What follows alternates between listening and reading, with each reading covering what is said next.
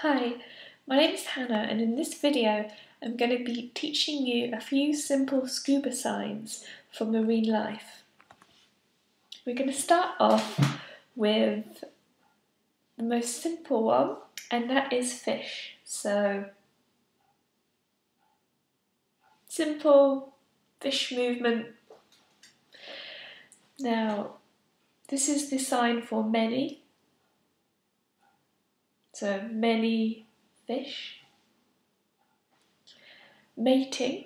So what you do is you make like a heart sign and then you interlock your fingers together.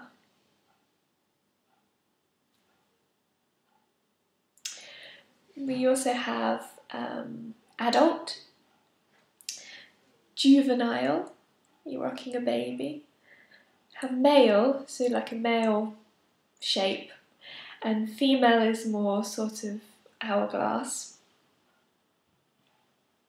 Poisonous,